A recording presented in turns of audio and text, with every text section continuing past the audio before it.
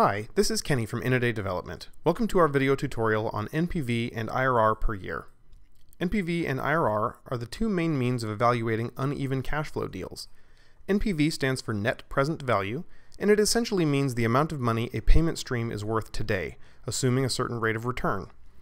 IRR per year stands for internal rate of return per year, or the yield the payment stream represents in total. If you are unclear on how to enter uneven cash flows, check out our tutorial video covering the uneven cash flow interface, as it covers the basic mechanics of how to get your uneven cash flows set up. Okay, we'll set up the same payment stream that I used in that video. Let's open the Recent Calculations window and double-click our saved uneven cash flows to reload it.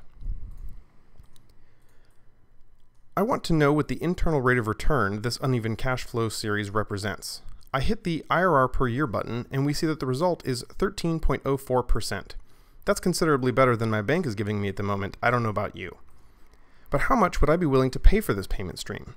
I hit the NPV button and the calculator asks what IRR per year we desire. I like to double check my answer and put the IRR per year back into the NPV calculation. If we put 13.04 in there and I hit calculate NPV, we get 10 cents, nearly zero.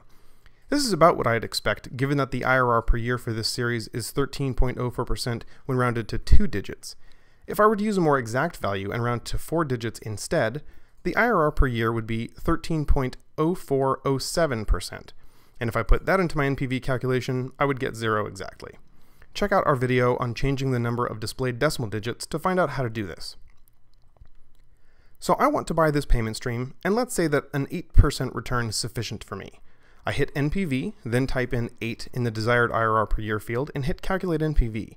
I see that I should be willing to pay $711.36 for this payment stream, and if I do that, I'll make 8% on my money.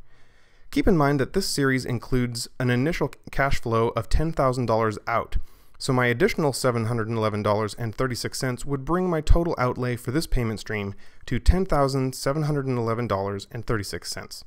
Another way to see this is to set the initial cash flow of the series to 0 and recalculate NPV.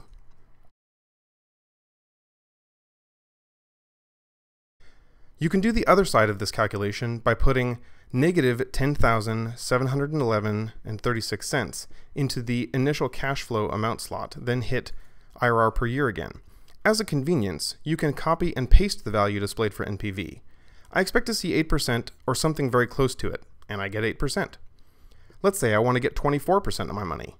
I put the 0 into the initial cash flow amount, then hit the NPV button. I enter 24 and hit calculate NPV. The NPV here is $8,677.63, which is less than the $10,000, which makes sense because paying $10,000 for these cash flows only got us a 13% return. To get a higher return, we need to invest a smaller amount.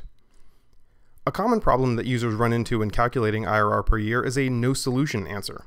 The most common cause of this is a series of cash flows that are either all positive or all negative. Think about it this way.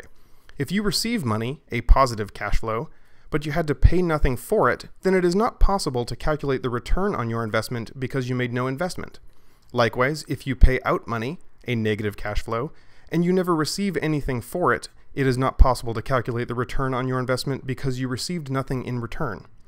Thanks for watching, and make sure you get your 10b2 Financial Calculator app from the App Store for iPhone, iPad, Android, and macOS. If you have any questions about this example, please feel free to email us at theteam@nadaydevelopment.com.